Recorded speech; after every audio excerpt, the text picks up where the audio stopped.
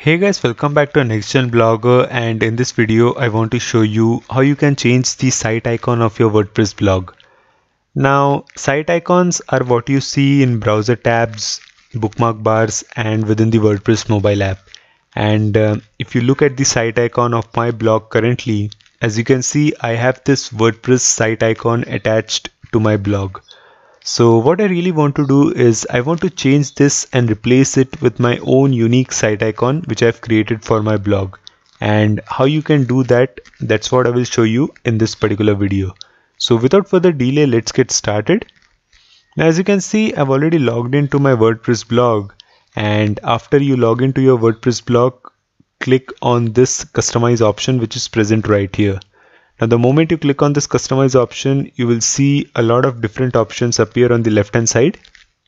So we have site identity, colors, block shop settings, header image, and so on.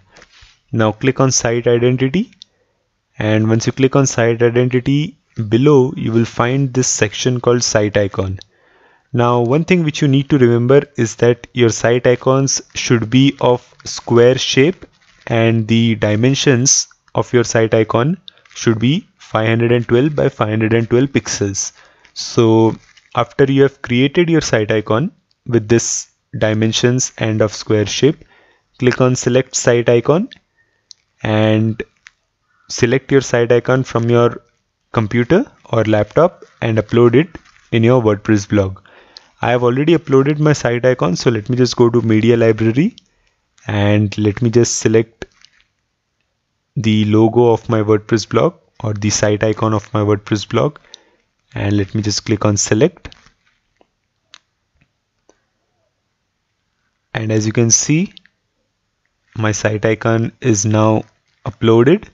So simply click on publish, and at the top, as you can see, the necessary changes have been made. So now if I just quickly refresh my blog, you will see the changes appear right now. As you can see, now my site icon is the logo of my blog.